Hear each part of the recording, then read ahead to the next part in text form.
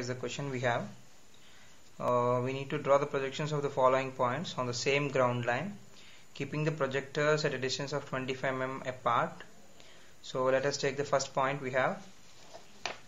The first point is point A, which is in HP and 20 mm behind the VP. So let us take down the question.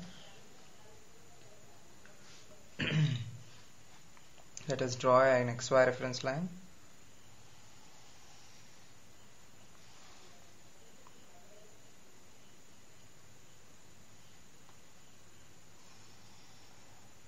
So as I said, we have to draw all the things on the same ground line.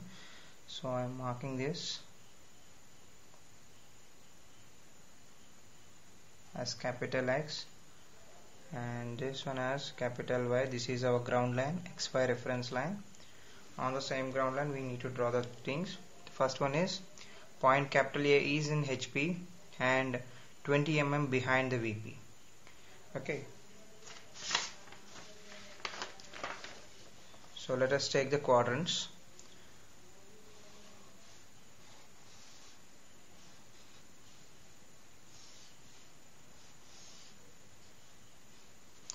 So according to the question, we had the point is in HP and 20 mm behind the VP.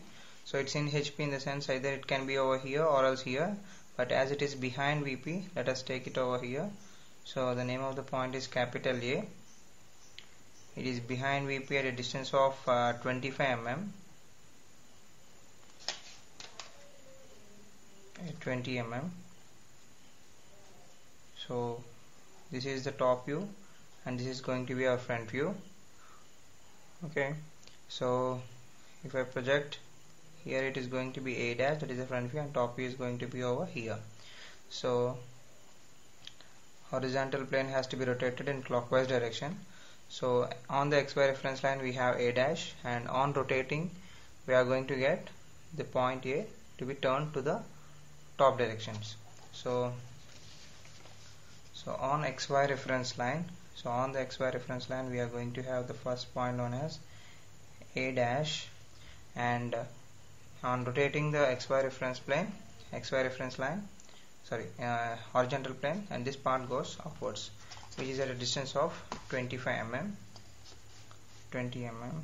So here is the distance.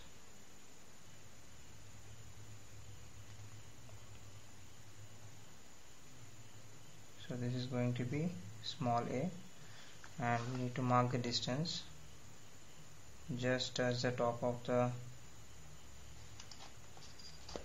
head of point A for this line.